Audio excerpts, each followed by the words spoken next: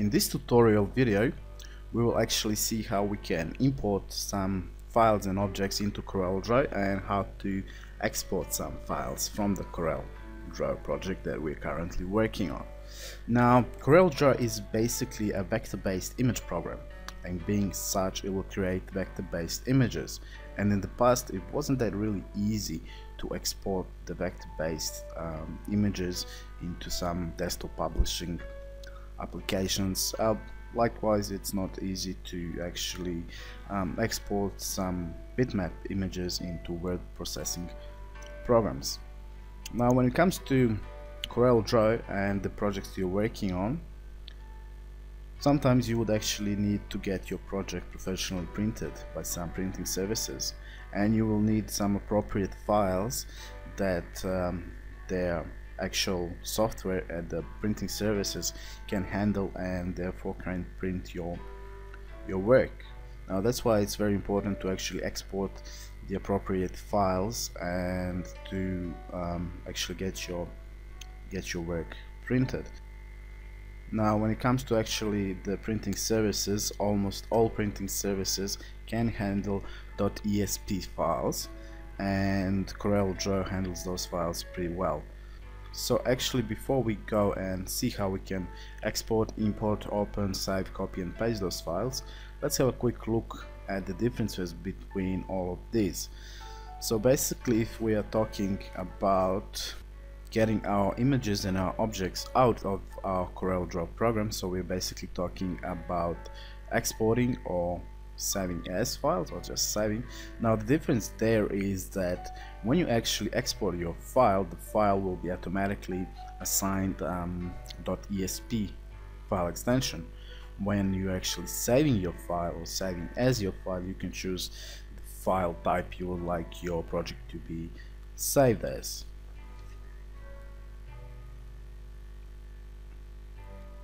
Alright, so the next thing that we'll look at is importing versus opening a file. So basically, there's a bit of a difference there. So what happens is, when you are opening a file, the CorelDRAW will actually create a new CorelDRAW file for that particular object that you are actually opening. However, when you are importing a file, that file will CorelDRAW will actually bring that file or that object into the already created file, and that's the big difference. So opening will create a new file, while importing will actually go and just import that file with all its that object, with all its necessary files and everything else. Now, copying and pasting. Basically, what I would like to say about copying and pasting is that it's the easy way to actually get some files, some objects into the CorelDRAW, basically by just copying that particular object onto the Windows clipboard and then just pasting it in. Now, that can work most of the times, but probably the more professional way is to actually understand the exporting and importing, opening and saving files, so you can use those to actually get some work into CorelDRAW projects and basically out of them. So during this tutorial, we'll go ahead and we will export some text files from CorelDRAW to word processing software. We will actually import some text file into the CorelDRAW. Then we'll have a look at how to import some graphical objects into our project, and then copy the graphical object from our project into some other application, and then we'll have a look at how to export some object files from our CorelDRAW project.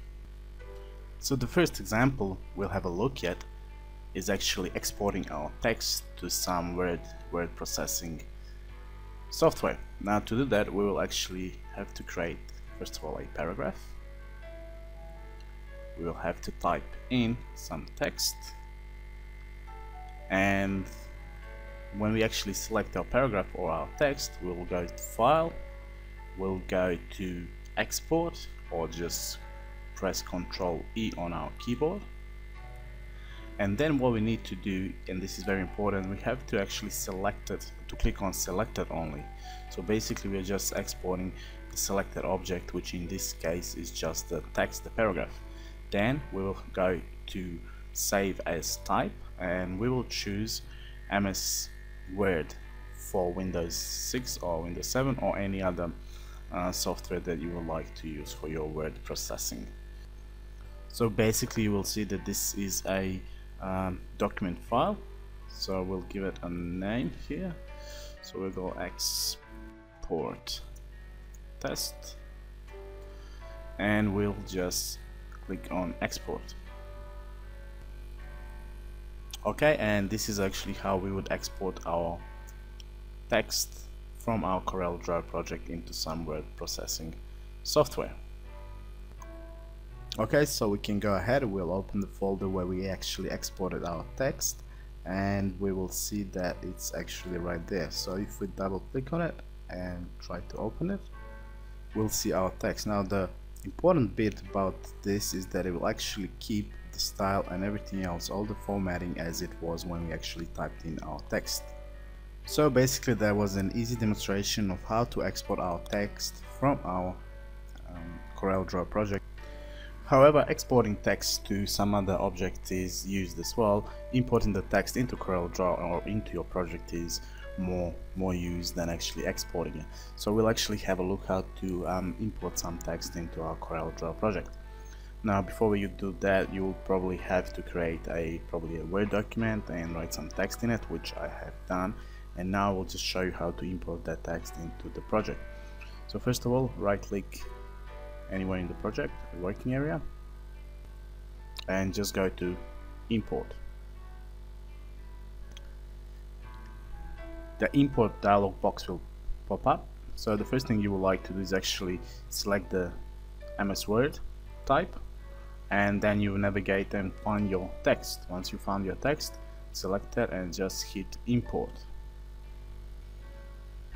Alright, now you can see the cursor has changed, and it will actually give us two options. So if we press enter, our text or our frame will be centered on our working area, or we can just press space to actually have it in its original position.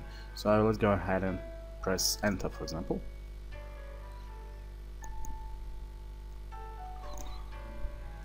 Okay, now you can see that our frame has been inserted, or our text, the paragraph, and it's actually been centered onto our page. It's actually been centered only vertically, not horizontally as well. And what I would like to do is actually zoom in now,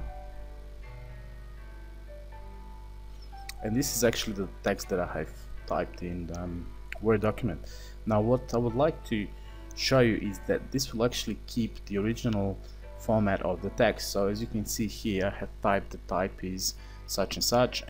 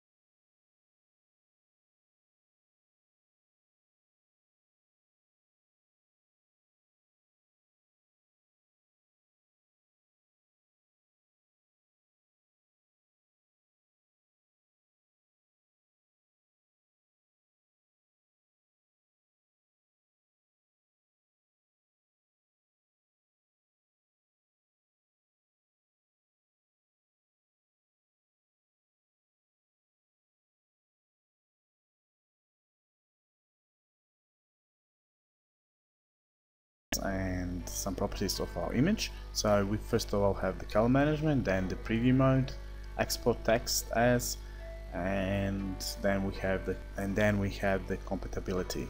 So first of all, we will leave our output color as native. We can change it to red, green, blue, and a few other options like grayscale.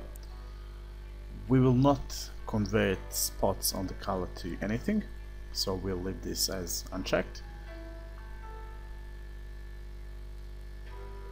Then you can select some preview options, so you can either have it as a TIFF mode or you can have it as a Windows media file. We're working in 8-bit color mode, so this is the preview image. We can select the transparent background since this is a PNG image we are working with, and now we can either choose curves or text. Now this is dependent once again on your service provider for the printing, so the best idea would actually be to ask them whether to use the curves or the text. If you're unsure, just use the default, which is text. And for this we'll just leave it as PostScript level 2 because this is an older version. There's a version 3, and just to make sure that our printing services are capable of printing our work, we'll just use the older version, and now we'll just hit on OK.